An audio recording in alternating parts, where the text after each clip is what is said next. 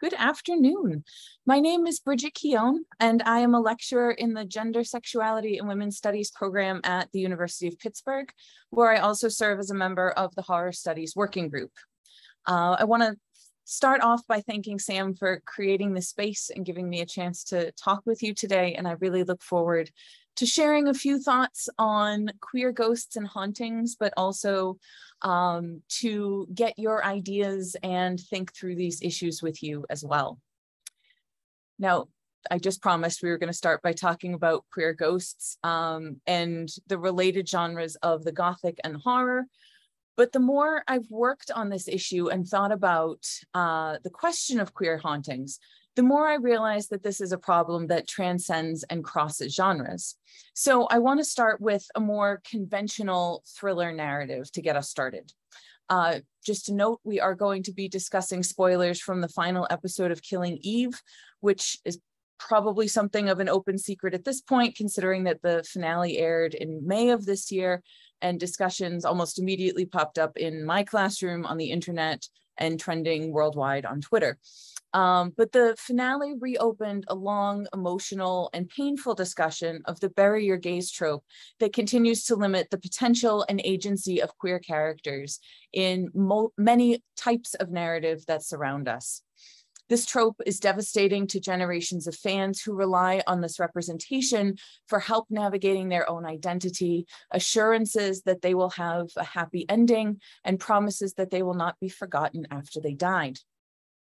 So for those who aren't familiar with the show, Eve is an MI5 agent who is fired for taking on clandestine investigations and takes an undercover job with MI6 in order to hunt down Villanelle, a ruthless international assassin who works for a secret organization called the 12. Over the course of 4 seasons, Eve and Villanelle engage in an obsessive, possessive relationship that makes them both question their life's choices, their future goals, as well as the real reasons why they continue to be part of each other's lives. In the series finale, Eve and Villanelle enact a scheme to liberate both of themselves from the organizations that control them and have a brief moment to hurriedly consummate their desire for each other in an embrace, only for Villanelle to be struck down by a sniper's bullet while Eve screams in terror. Villanelle hardly has time to respond to the shot, except to run with Eve to the relative safety of the River Thames. Indeed, the camera barely shows us the face of either woman after the shot, and the highly stylized ending in the water offers neither a chance to speak and making it almost impossible for them to sustain eye contact. This is just a shot of the end, the words which kind of slam into view following Villanelle's death. Now, there are any number of problems with this ending. As Caroline Fremke explains in Variety, it was a lazy and a rushed choice. As she notes, quote, "The whole thing is so abrupt, so hackneyed, so amazingly unoriginal, that for one hopeful minute, I was sure it had to be a trick. It's so jarring that it feels like a slap in the face," end quote. For others, however, who saw Eve and Villanelle, a multicultural, morally complex, and magnetically engaging queer couple, this ending was emotionally devastating. In a piece for them, Sarah Clements talks about Villanelle's death as it happened, quote, "with no moment of pause before it faded to black. There was no closure," end quote. Instead, viewers were forced to negotiate a closing scene where both heroines, both protagonists, the two halves of one narrative whole, were rendered into nothing more than bodies. One who was alive, but was so overwhelmed that she was almost soulless with grief, and one floating in the Thames, blood spread out behind her like angel wings.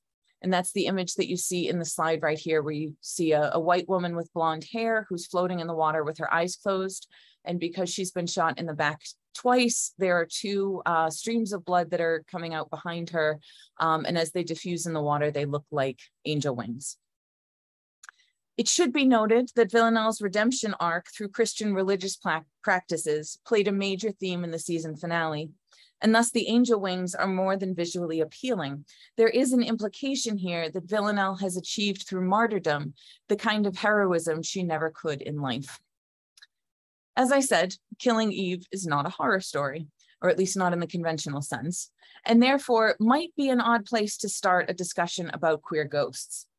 However, I would argue that the show's finale, as well as fans' reactions to it, provide a strong framework for our discussion about queer ghosts, and specifically their almost total absence from the narratives that surround us.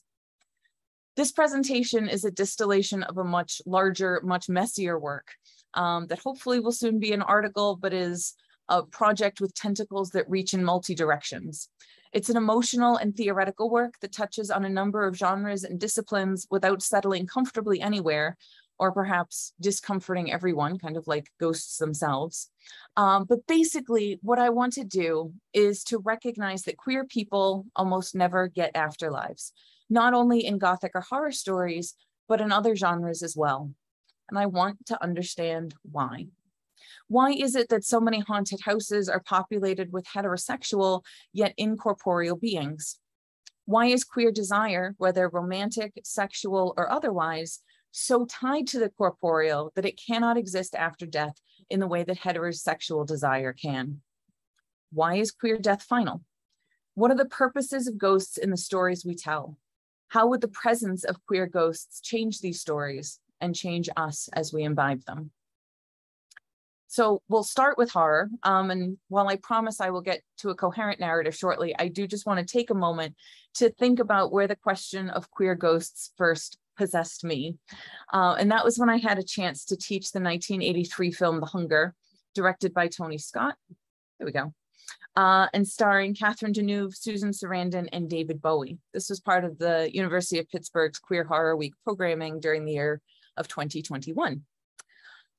We hosted a watch party of the film as well as a community discussion based around it, and brought up the issue of the way in which death and undeath is portrayed. The film is a strange, overwrought adaptation of Whitley Strieber's 1981 book, which is in many ways an homage and a challenge to Anne Rice's 1976 Interview with the Vampire. Both versions tell the story of Miriam Blaylock, played by Catherine Deneuve, a vampire whose life began in ancient Egypt, but both stories largely focus on the end of her relationship with John, played by David Bowie, who is a human male whom she seduced about 2 centuries prior.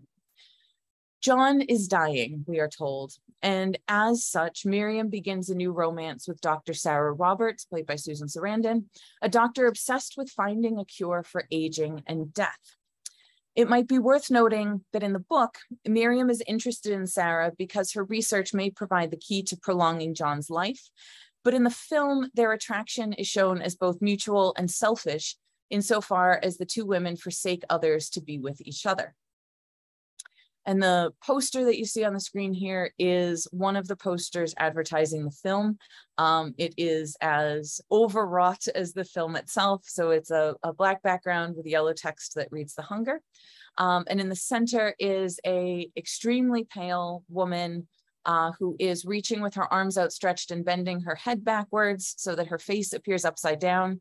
That is Miriam, played by Catherine Deneuve. And on either side of her are a white man with blonde hair and a white woman with dark hair, who are David Bowie and Susan Sarandon's characters, respectively.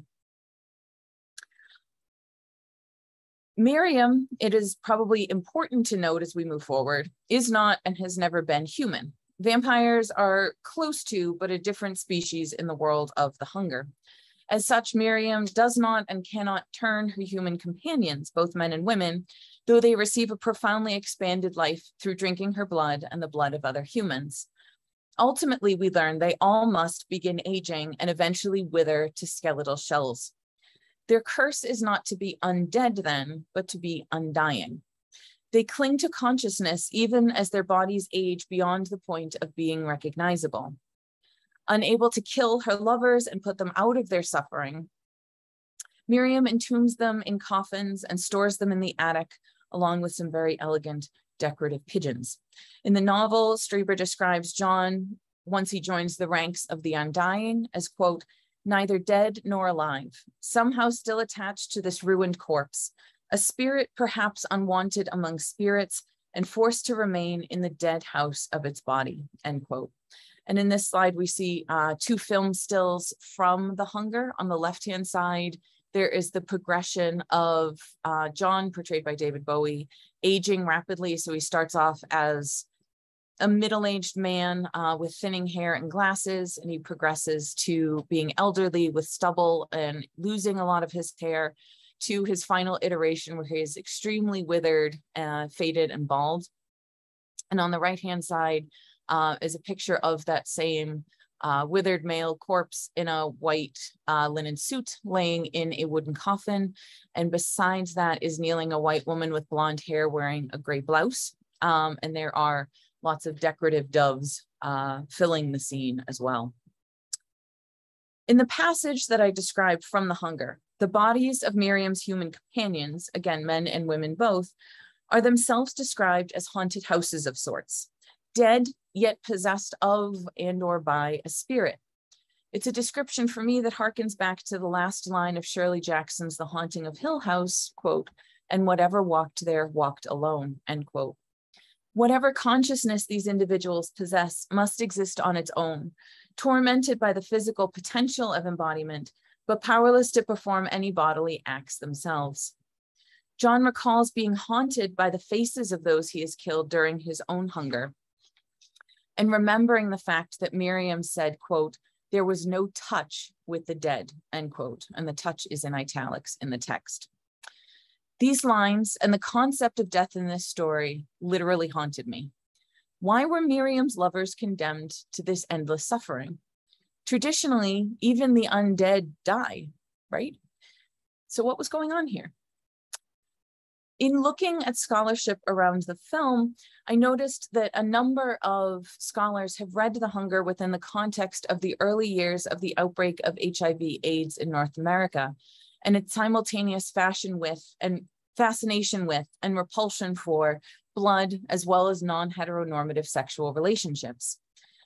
Throughout the story of The Hunger, vampires are synonymous with, quote, users or, quote, junkies who appear, quote, strung out and desperate to the point of death if they are unable to get the fix that they need.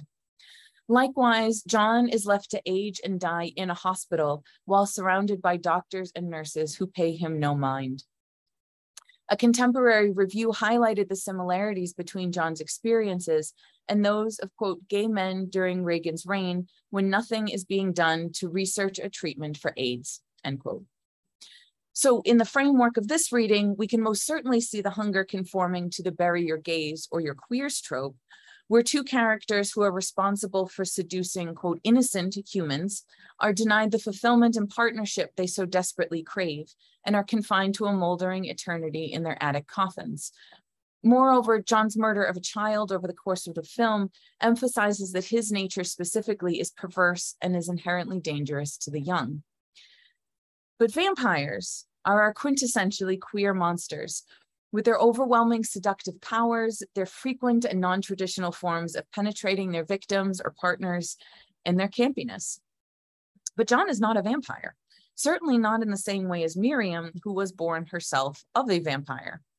In both the text and the film version of The Hunger, John's inherent humanity is emphasized. He has to use a cross-shaped weapon, for example, to cut the throat of one of his victims because he does not have the biological tools needed to bite them. Thus, it is his association with Miriam, his human queerness, both in terms of his unnaturally extended life and the relationship that defines his existence, that condemns him to this fate of unending corporeality. So to understand why and how John must suffer, I think it's important to think about tropes, public health, and philosophy. So let's begin. In our discussions, I do want to clarify what I mean when I use the word queer. Queer is at once an identity category that has been reclaimed by members of the LGBTQIA+ community to represent an opposition to various definitions of normal. While this generally is rooted in concepts of heterosexuality, meaning that those who identify as queer understand themselves as specifically not heterosexual, it can also refer to different theoretical oppositions to things like gender binaries or norms, languages around gender or sex, normative definitions of relationships or family, or consider also to expand into issues of capitalism, economy, and time itself. To queer something means to apply aspects of queer theory, a branch of critical theory that emerged in the 1990s, that very broadly challenges our assumptions of normal. Typically, queer theory questions assumptions around sex and gender, but is also used to trouble notions of normality in just about any sphere we can think of. I will be using queer as both an adjective and a verb in the course of this talk, meaning that we'll be talking about people who identify as queer or as members of the LGBTQIA community, as well as troubling our assumptions about normality in this world and the next. My central arguments are first, that the unrelenting focus on queer people's bodies and the physicality of their sexual acts has made it impossible to imagine such an identity existing without a physical form. Secondly, I argue that queer ghosts are some of the most disruptive forces for good that I can consider and deserve to be heard and represented across narratives. So the first and most ready reading of John's fate is the bury your gaze trope that we've been circling for a few minutes now. To use a definition proposed by Haley Hulin and Danielle DeMuth, the bury your gaze trope refers to a theme employed at least as early as the 19th century, in which a same-gender couple suffers the death of one of their partners, usually tragically and graphically, and usually following the acknowledgement of deep or complex feelings for the other. In some cases, the living partner realizes that they were, quote, never actually gay, end quote, once the suggestions of the dead character are removed from them, and they return to a heterosexual partner for comfort and fulfillment. Stoker's Dracula is a good example of this, with the bromance of our vampire hunting men ending in Quincy Morris's death, and Jonathan Harker returning to his fiancée Mina to live a life of fulfilled heterosexuality. In other issues, however, especially in modern iterations of the trope, both characters and the audience are forced to cope with the death of at least one member of a couple without closure, compassion, or a sense that life goes on afterwards, such as we saw at the end of Killing Eve, or we have also seen in things like The Stand, or in Buffy the Vampire Slayer. The list goes on. As Hulin and DeMuth explain, the trope originally offered, and this is the quote that is displayed on the slide as well, quote, a way for gay authors to write about gay characters without coming under fire for breaking laws and social mandates against the endorsement of homosexuality. And two examples that we can use to think about this are the picture of Dorian Gray, which is shown on the left-hand side of the screen. It's the frontispiece of an edition of the picture of Dorian Gray, showing a wood carving of Dorian as an old and ugly man standing before the picture of his young and beautiful self, with the corporeality of both of them emphasized.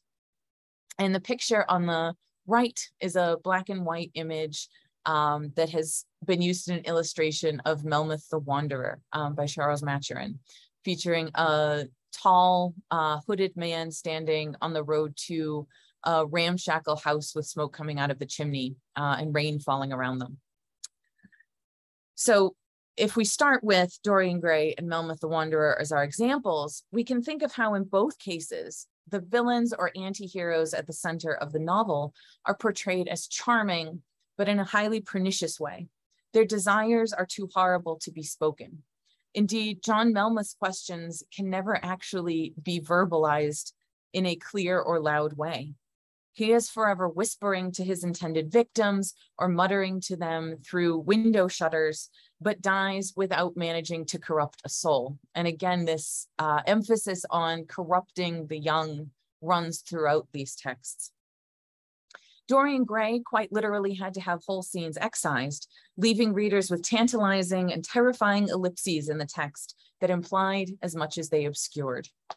This works closely with Mayor Rigby's subversive readings of the Gothic, where much of the tension of the story, quote, appears to be based on a sense of a secret encounter in which the text brings to light something that ought to be repressed, something that feels particularly pertinent to people whose identities, bodies, and desires have been culturally designated queer, end quote.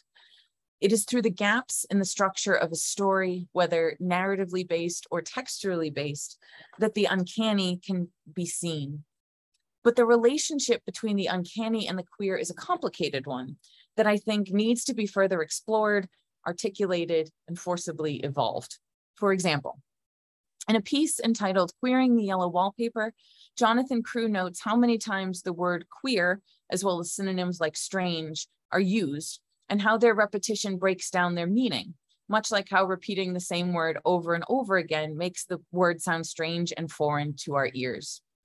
Crew argues that this process essentially queers the word queer by forcing readers, quote, to the social construction of categories of normalcy and deviancy, end quote, represented by these words. In his work on haunted domestic spaces in 19th century short stories, Jeffrey Andrew Weinstock also equates, or more precisely, derives the queer from the uncanny. When a space is haunted, it becomes denaturalized and normality dissolves. The fear of haunted spaces is that they are locations where anything can happen. And Weinstock argues that that includes new, different, and/or transgressive sexual behaviors, quote, or erotic identities, constructions of gender, forms of knowledge, modes of self-construction, and practices of community, end quote. When that desire is rendered explicit, it becomes inherently unstable, too disruptive and too terrifying to be rendered in words. Thus, the queerness in these texts has to remain in the shadows, behind shutters, or whispered between characters rather than being revealed to the audience.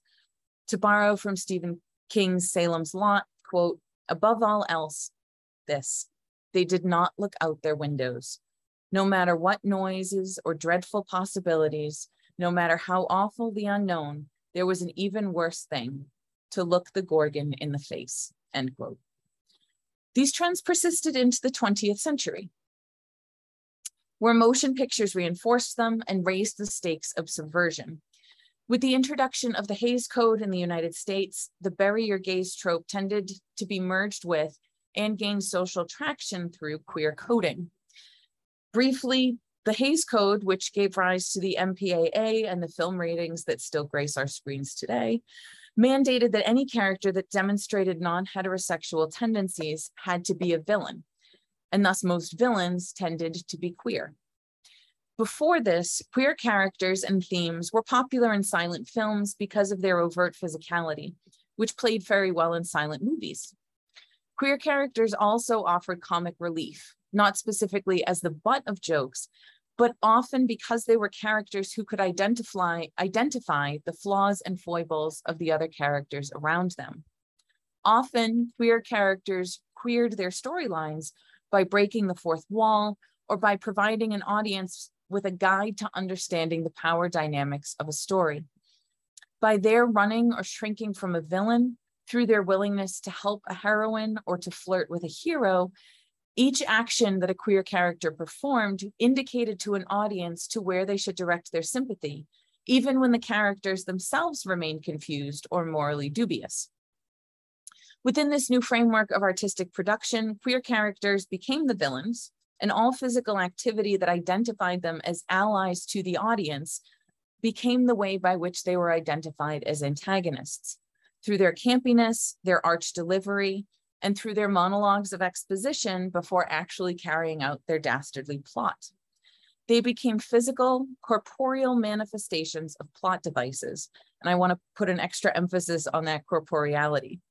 These are two examples that I use in my teaching that I think portray these really well. On the right-hand side of the slide, you have Maleficent, my beloved, who is the antagonist of Disney's Sleeping Beauty. She is a gray-skinned woman with yellow eyes. She wears a black cloak with purple lining. She has two black horns, and she has a pet crow with an elongated yellow beak who is sitting on her knee. On the left-hand side, you have Donald Pleasance playing Blofeld in the James Bond films. He's a white man with a bald head and an injury to his right eye that causes scarring around it. And he's holding on to a fluffy white cat, both of whom are looking at the screen. Even after this period of self-censorship ended, queer coding remains in our films and our stories, showing villains as sexually perverse or depraved, as monstrous in their performances of their gender and sexuality, or through their isolation and inability to form meaningful relationships with other characters. And I think we can also think about the relationship to animals among the villains shown here, because they are shown as unable to form empathetical bonds with anyone else around them. So while characters like Buffalo Bill and Silence of the Lambs present an outsized example of this kind of post-Hays Code queer coding, I would like to look quickly at the Insidious franchise for the way it plays into some of our themes today, especially the second film in the series, Insidious 2. In this film, Patrick Wilson's Josh Lambert is possessed by the bride in black, to whom we were very briefly introduced in the first film. The actor playing the black bride in the first film is male. He's an actor named Philip Friedman. And because the scenes featuring the bride were so short and cut so rapidly, it's very difficult to see who the figure is behind the dress and the veil. And you can kind of see here that it is the aesthetic of the bride rather than the actual embodiment that is so frightening. However, over the course of Insidious 2, we find out that this bride is or was Parker Crane, a gender-confused man who was driven insane by his abusive mother, who desperately wanted a daughter. This film calls on tropes from Psycho, The Shining, and Sleepaway Camp, while actively perpetuating the harm that these tropes do, particularly to trans audience members. And we can see in this slide, there are two images of Parker Crane. On the left, we see him as a child wearing a dress and interacting with a white actress with dark hair, who is his mother, who is very heavily made up with something of a corpse-like appearance and wearing a white dress. On the left-hand side, it's an extreme close-up of Parker Crane as an adult while he is applying his makeup. So he is a white-skinned man with very heavy white makeup on and very heavy mascara over his green eyes. At the same time, once Parker Crane becomes identified, the fundamental theme of the films change. We shift from a haunting, which is the theme of the first Insidious film, to a possession in the second, because the corporeality of the villain is now of paramount importance in a way that it was not in the first film. For so long, queer characters were the monsters that had to be destroyed, that it appears impossible feat to imagine them living fulfilling lives on their own terms, having hearts or souls, or thriving peacefully into old age. Scholars also argue that the AIDS crisis further compounded this trope. Most obviously, the spectacular nature of the disease made it easy to distinguish the quote queer characters and provided a straightforward and moralistic reason for their demise. Now, when I say spectacular, I mean the highly visible symptoms and suffering of people with AIDS, exacerbated by media reports that emphasized their quote corpse-like appearance and fetishized the sexual practices that led to infection. Thus, while there was now the potential to portray queer characters in a positive light, their inevitable death ensured that order would eventually be restored to the heterosexual world outside of these stories. The tragedy and trauma of AIDS likewise made it an impossible feat to discuss rationally. AIDS itself became the specter or spirit within the quote dead house of a queer body. With a generation of queer mentors, leaders, and individuals gone or chronically ill, it again became nearly impossible to imagine queer characters living fulfilling lives on their own terms, having hearts or souls, or thriving peaceably into old age. And there are three images on this slide that highlight some of the themes that I've just discussed. One of them is Tom Hanks, who is starring in Philadelphia, which is a movie about an HIV positive individual going to court. So we see Tom Hanks very thin, without hair, and a Kaposi sarcoma scar on his forehead. On the bottom is a black and white picture of activist David Kirby as he was dying. He's surrounded by his family, who are all white individuals. He is laying in a bed and is Christ-like in his appearance, not only because of his long brown hair and beard, but because of the look of suffering on his face. This picture was actually used by the United Colors of Benetton in several ads, and became a very well-known meme surrounding the suffering of AIDS patients. And the last is a cover from Time magazine that identifies in bold red letters, "Now no one is safe from AIDS," and shows images of a young child, a heterosexual family, and the military, all of which were now sites of infection that were previously thought to be impossible because AIDS was categorized as a disease of outsiders. Yet while all these explanations help us understand why queer characters don't get to be fully human in the stories we tell, none of them explain why there aren't any, or enough, queer ghosts in the stories that we tell. There are plenty of heterosexual ghosts, property-owning ghosts, ghosts with jobs, ghosts who pine for their lost loves, who seek revenge on a spouse or a partner that did them wrong, or who offer testimony that reveal hidden but vital truths about the world around them. Usually a heteronormative, heterosexual, capitalist world. They have power in the physical and tangible world, even if it is only to rattle china or make the lights flip on and off, as well as in whatever realms they might inhabit. And I think in recognizing what makes ghosts so important to our stories, horror or otherwise, we may be getting closer to answering our question about that lack of queer ghosts. All the tropes I've considered here, the bury your gays trope, which I would expand to consider the quote, dead lesbian syndrome in literature, or the kill your queers trope in modern media, queer coding, the specter of HIV and corporeal illness, all reduced queer bodies to just that, bodies. They are stock characters or plot devices who have no, and indeed require no, interiority. This fetishization or hyperfixation on the physical nature of queerness wholly overlooks the emotional, psychological, and spiritual realities of life for queer people and within queer identities and communities.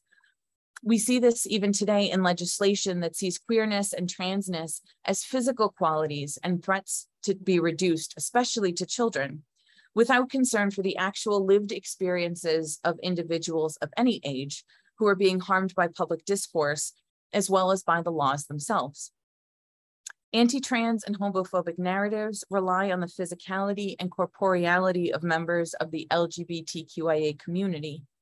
And if we are not encouraged to think of queerness as anything other than bodily, how can we imagine queer spirits?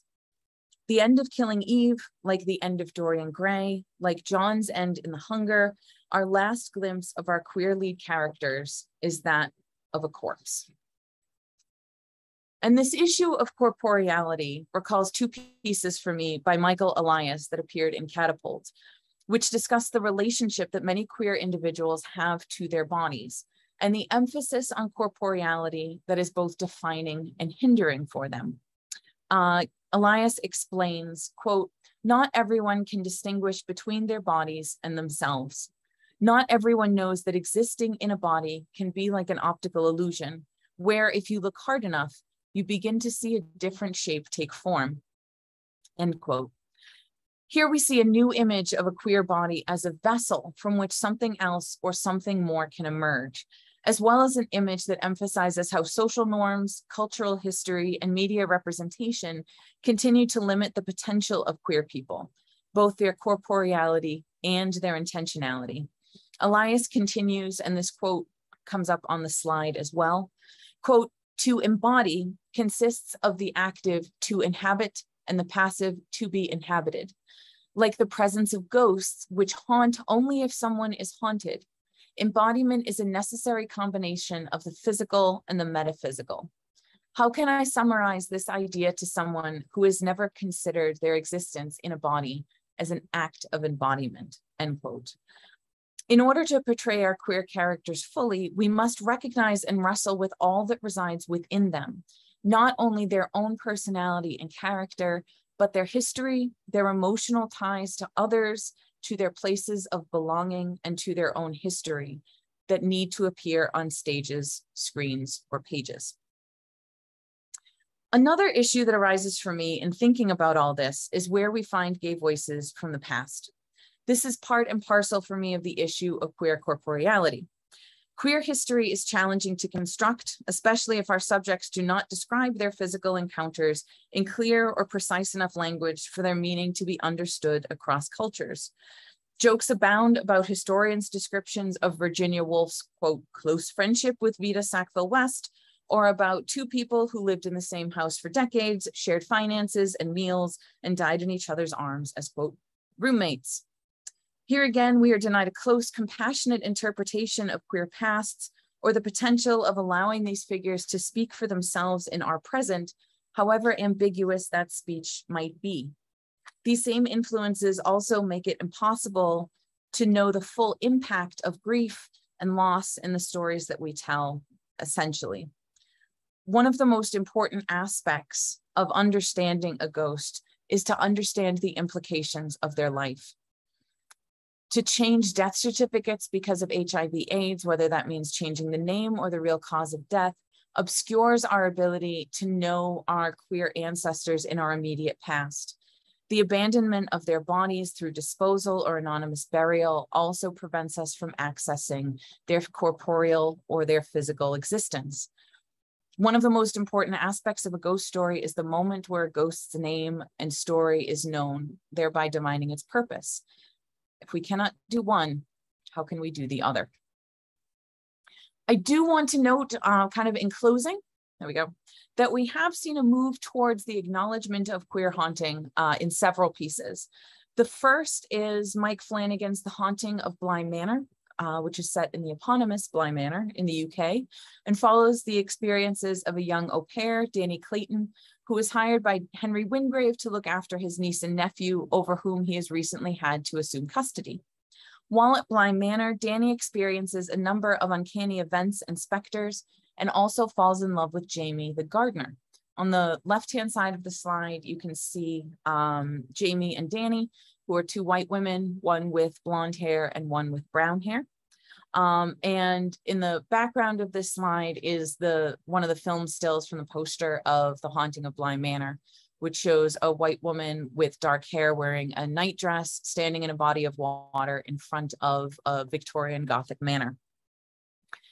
Now, again, I'm dancing around spoilers here, but suffice it to say that by the story's end, Jamie and Danny have experienced tragedy, and only one of the two women sleeps in a bed, being watched over by the other, who refuses to leave her side. The presence of this ghost is an important one, and I don't want to discount that. However, I would also argue that this series cannot wholly escape Henry James's own internalized homophobia, and thus is forced at many times to reduce its queer characters to what Jordan Loma calls mononormativity, a specter of singularity that is, quote, closed and restricted. Loma argues that the ghosts of Bly Manor, especially the Lady of the Lake, is a figure who represents nothing but rage, a singular emotion, or a monodirectional force. Thus, when one of the characters invites the Lady of the Lake into themselves, a form of both haunting and possession that we can dissect, in order to save the manor, they also invite that mononormative impulse into them, embracing, quote, the failure of what she was expected to be, end quote. The love between the living and the dead remain, and that is important, but this ghost is not one who has a voice, who has agency, or has a narrative of their own. Instead, they become the embodiment of the house or of another's desires. Again, with the loss of corporeality comes the loss of subjectivity. The second example is one that has nothing at all to do with horror, so we'll kind of come full circle, but that is the ways in which ghosts are portrayed in the FX show Pose, which is a historic drama that focuses on the ballroom culture of the 1980s and 90s. Following its debut in 2018, Pose provided a stylized primer and a critical corrective on American queer history, focusing on the lives and relationships of people of color in the LGBTQ community. By inserting these characters into the most important moments, places, and discussions of the time period, Poe's offered a diversity seldom acknowledged in historical sources of the time. Just as importantly, the show also provided emotional closure for its characters, offering the insight, answers, and dignity denied to so many people who actually took part in these historic events.